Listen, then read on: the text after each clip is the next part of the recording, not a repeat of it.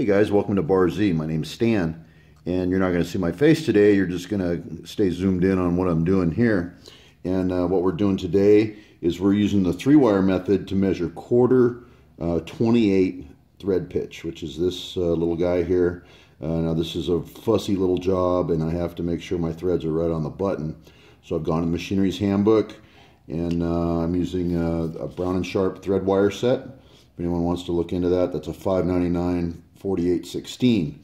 Now, measuring small threads, small pitch with small wires, you need to be an octopus. I'm going to show you how I do it where you don't need to be an octopus.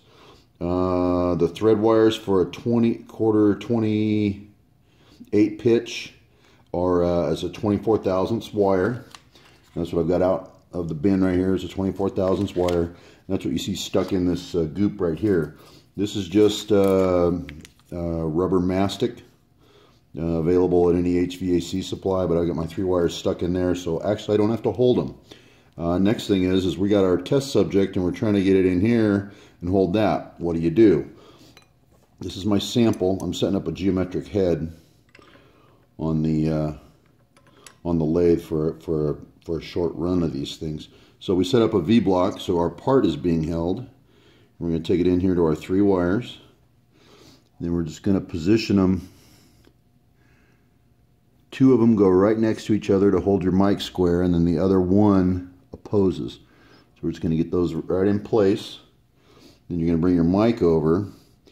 And if you wanted to get even fancier with it, you could use a mic stand. Now, I've already set my bias in my mic according to Machinery's Handbook, so I already know what my target dimension is. And I think this might be the last set for it. I've tweaked the geometric head twice now, and you just you can feel yourself square up in this direction here, and then just with a real light touch, move up and down until you've got a dimension. Okay, I'm within 6/10 of my target right there, so I'm pretty happy there. But if you're not an octopus, this is the way to set it up. A little bit of the that rubber mastic, that sticky mastic to hold your wires, a V-block to hold your part, and then you've got both hands free to run your mic.